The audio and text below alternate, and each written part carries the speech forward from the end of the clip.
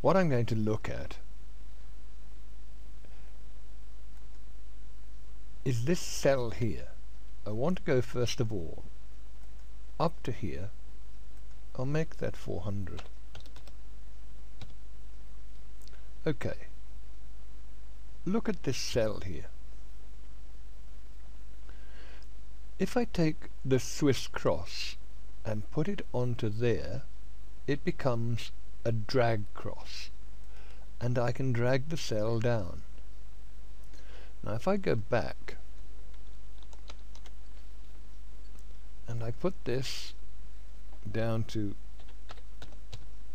180, what I've done is to look at dragging various things about. If I take January, if I put my Swiss cross onto the corner there and then drag it down, you can see I can drag it from January down to December. If I double click that, I can move it out there. Okay, now I can do the same with the word Jan. If I take it, move the Swiss cross down to the corner there, press down and drag it down. Okay, I can go Jan down to December. I can do the same with Monday. Here's Monday, and I can drag that down to Sunday. I can go up here to the division after that, double click on there, and to move it out to the length of the longest word. I can take Mun, drag that down, and so on. Now why have I got Jack Barnett 21 there? Because I have customized something.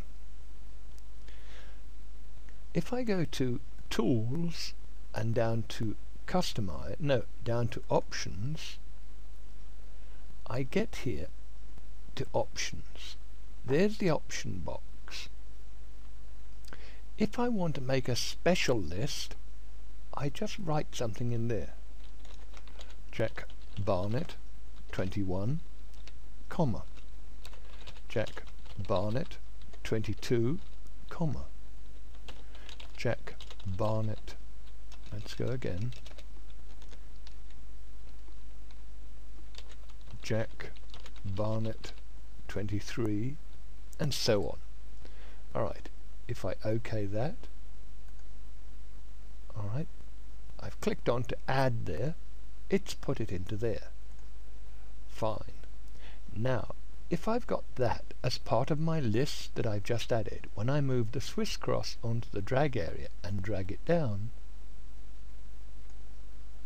there you are. So,